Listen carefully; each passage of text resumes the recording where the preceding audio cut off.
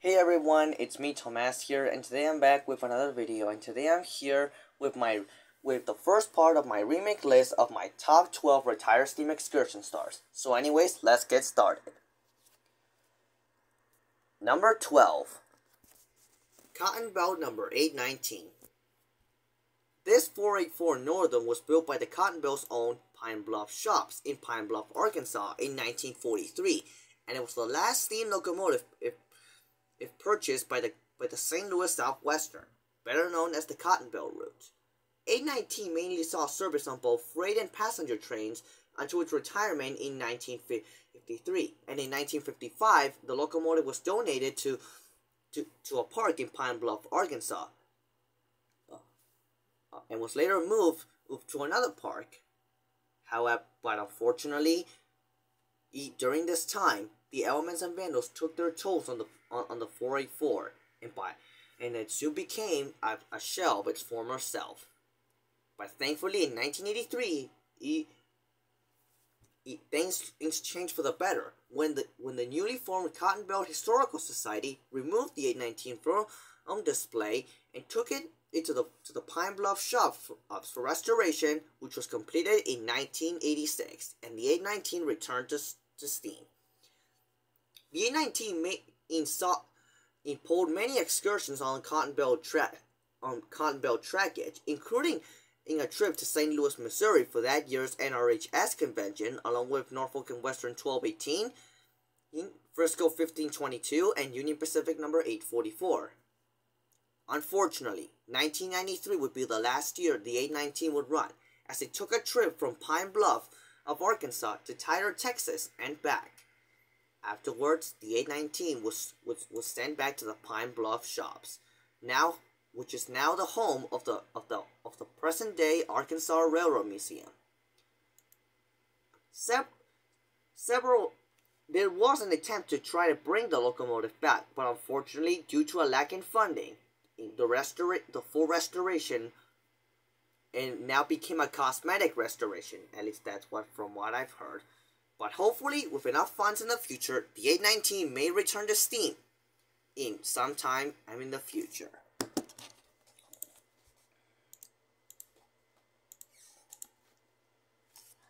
Number 11.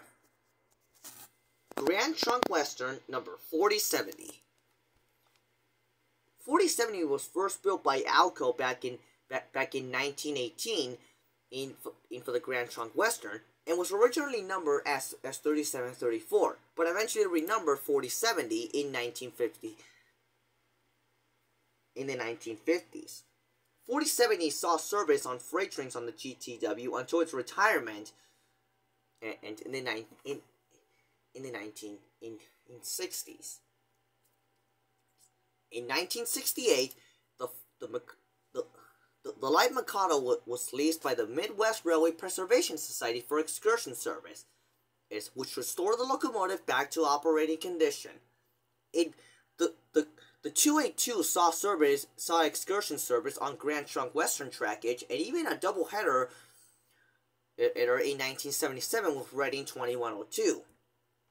Beginning in 1975, 4070 was leased out to 4070 was used on excursions on the new Cuyahoga Valley line, from Cleveland into Akron, Ohio. 4070 made great runs during this time, but however, in the 1990s, 4070 was retired after mechanical issues were discovered,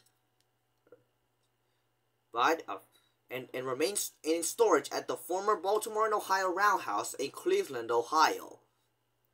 But it eventually underwent a second restoration. It's currently undergoing a second restoration by the Midwest Railway Preservation Society. But it will take a long time before the Light Mikado is ready to run again.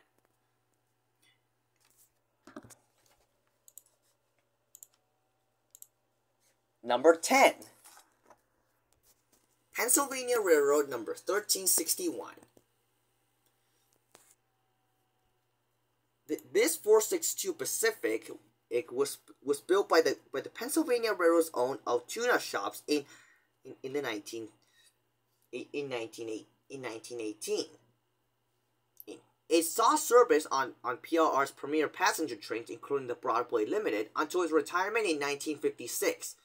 It was eventually preserved and put on display at the world-famed Horseshoe Curve in Pennsylvania. Yeah.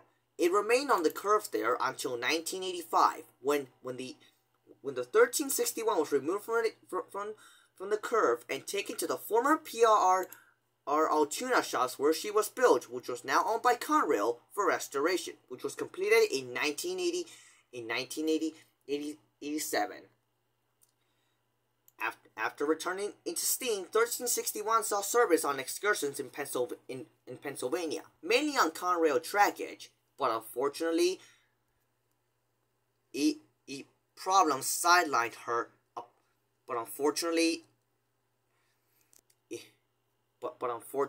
Problems had sidelined her the following year, 1988, which caused her to be retired indefinitely. In 1996, she was moved to Steamtown for restoration, but unfortunately in 2010, the restoration plans were cancelled, and the 1361 remained in pieces. But thankfully, the Railroaders Memorial Museum in Altoona, Pennsylvania, reunited the pieces of 1361 that were there and took it to a roundhouse, where 1361 is currently undergoing restoration.